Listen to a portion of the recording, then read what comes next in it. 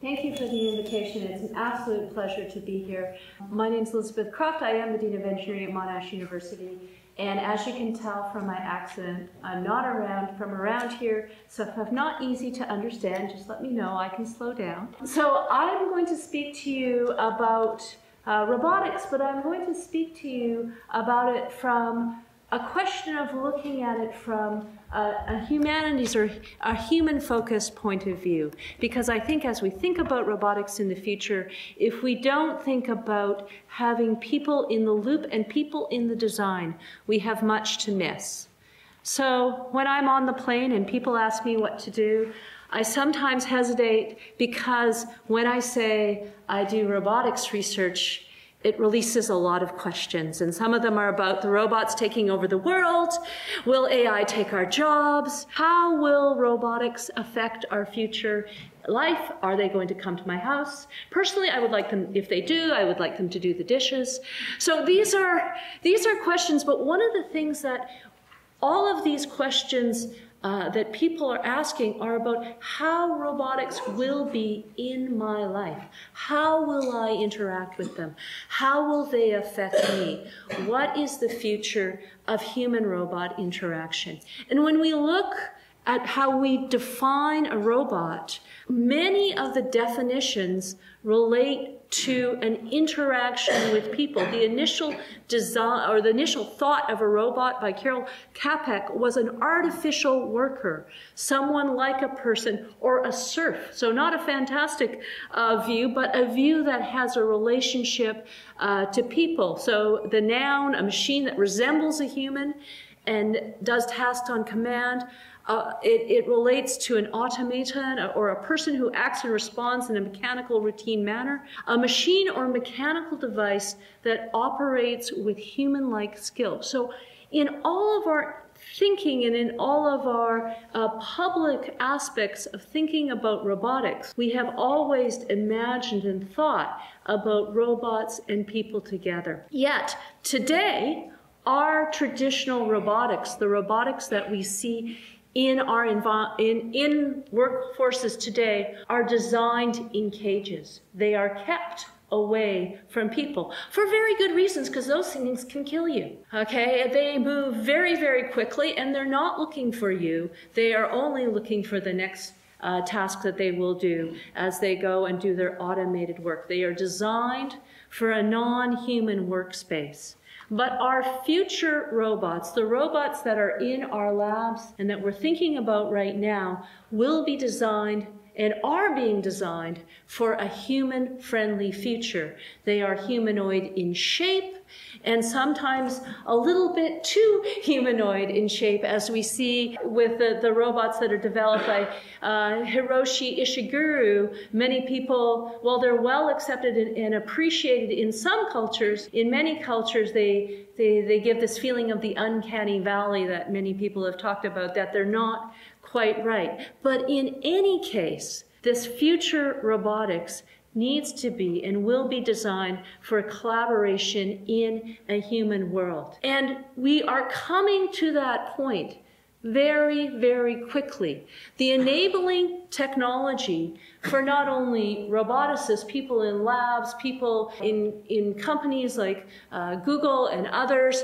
to develop robots, it's happening right now in basements, in schools. The technology to enable the development of robotics is exploding. Rapid prototyping, you can go online right now and download the files to make your own robotic gripper with a MakerBot. You can do that. There is miniaturized sensing, not only the miniaturized visualization and auditory and sound generation, but tactile sensing is also becoming very much more available. So robotic skin is a thing that is coming to a robot near you. The computational power, we already know how it is exploding, and that enables robots to be able to compute, to sense, and of of course, machine learning methods, incorporating vision and other memory and other pieces are being developed to allow robots and other autonomous devices to interact with our environment. We have a massive level of connectivity that increases, that gives robots a view of the world that people do not have, because they are able to gather and understand and utilize information much quicker than we can. And of course, a big piece is that robots can now be unplugged. They are not limited by their leashes anymore, because we are increasing the availability of portable power. And that is actually one of the big limitations that we have faced in the past. So, at this point in time, what is the next step? And I would posit that the next step in robotics is where we start to focus on not just the capabilities, but the interaction and the design with people. And I posit that because if we look, and this is an amusing look at why Asimov put the 3 laws of order of robotics in the order that he did, is because if we don't, bad things happen. If we don't look at how people and robots will coexist, we can cause great problems. Rules of engagement with devices that are neither automatons, neither vending machines or machines that are limited in their ability to move around the world, but they are not people. They are in between. They are actually a new ontological category. We need new rules to understand how they interact, how we interact with them, and how they interact with our society. If my autonomous robot butler breaks your china, who is at fault? Right? So rules do matter.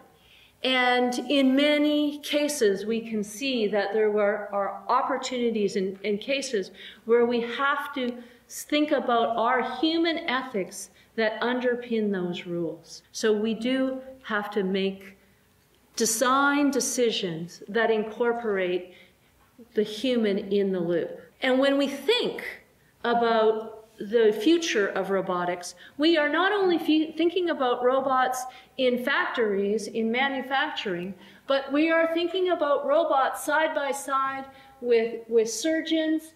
We are thinking about robots that are sitting and robotic arms that are enabling people with disabilities, that are assisting in elder care, that are in our homes, and even a partner in childcare. These robots are coming to our homes, and the design in the loop is very important. These are unstructured environments, unlike the environments where we have them now.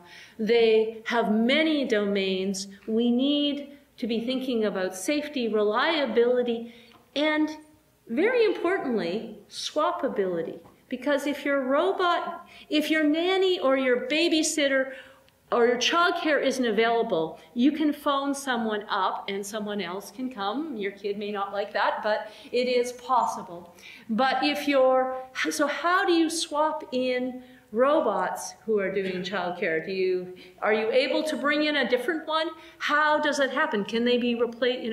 In these new jobs that we have, our new ontological category, how do we swap them in and back and forth for people? And most importantly, when we interact with robots, we need a common understanding of the rules of engagement, what the intent and goals are for the robot and the person, so that we can work together well. So what does that mean? That means that when we are designing robots, we're actually starting to take our thinking and our design thinking from the social sciences, from the people that do design, from art and media, from human design, and not necessarily just from the mechanical engineers and the electrical engineers and the computer scientists.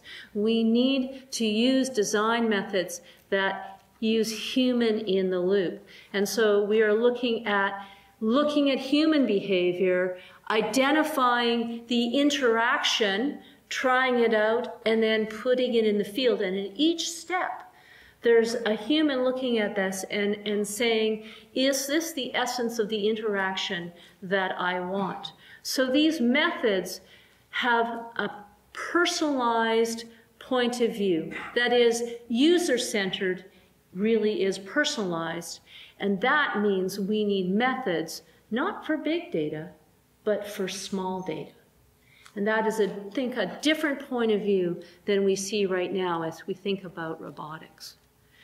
I would also like at this point, for those of you who want to contribute to thinking about the ethics of robotics, there is a group, and this is a plug for my former PhD student, who is now a professor at McGill University. She and colleagues, legal scholars and roboticists and ethicists, have something called the Open Roboethics Institute, where they are looking at exactly these questions, trying to resolve the social and ethical implications of robotics and AI technology. And they've recently released a framework that people can start looking at to think about how using AI in these applications will impact how you do the design in the first place. So starting at the very beginning. So what I want to do now, in the last few minutes that I have, is tell you a little story that illustrates how important it is to think about humans in the loop in a very simple example. And this example that I have is the task, the shared task of passing an object from one person to another. What does that look like when we do that with our robotic partner? So we started, in this case, instead of thinking about a controller and thinking about the object and weighing the object and where it would go, we just took water bottles and we got people to hand them back and forth.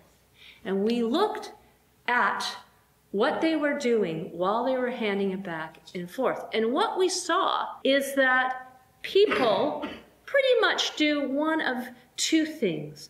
They either look at where they're going to put the bottle and the other person looks there, or they look at where they're going to put the bottle and they look at you. I'm going to give this to you. And we looked at all of that data, so we collected all these handovers, and we thought, okay, will that work? Will that human-centered way of designing a handover work for a person?